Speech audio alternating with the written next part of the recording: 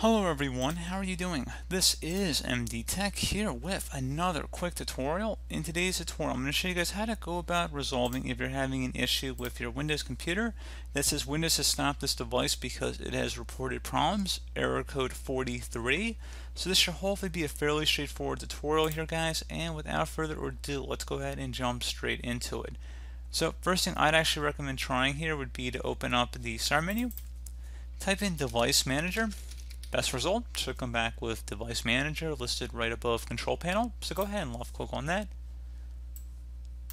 You want to go expand the Universal Serial Bus Controller section at the bottom, double click on it, and then wherever you see generic USB hub, you want to go ahead and right click on it and then update. Again, only do that for generic drivers, which we don't have any here, but just if you did, you'd right click on it, select Update Driver, select Browse My Computer for drivers, and then select Let me pick from a list of available drivers on my computer. Go ahead and select that. Select Next.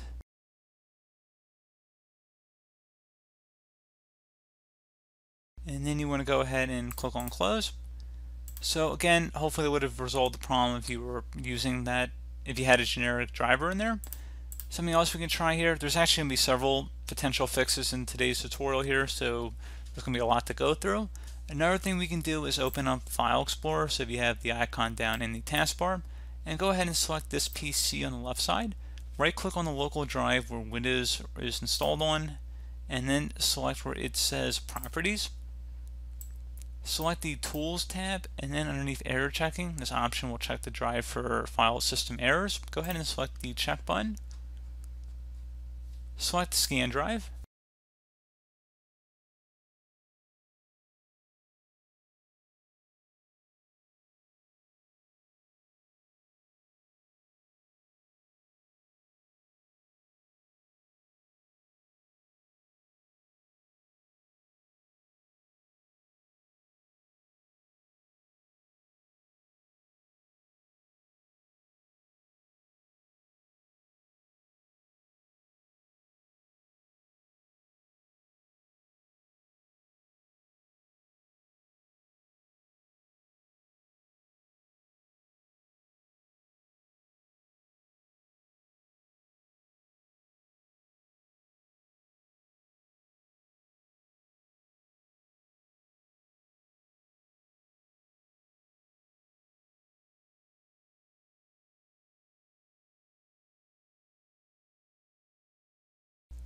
Okay, it says it was successfully scanned, no errors were found, which is good.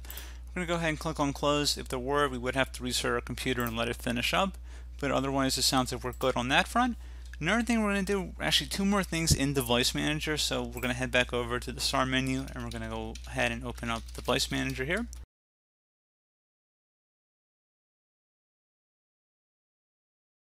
We're going to first expand the Display Adapter section here.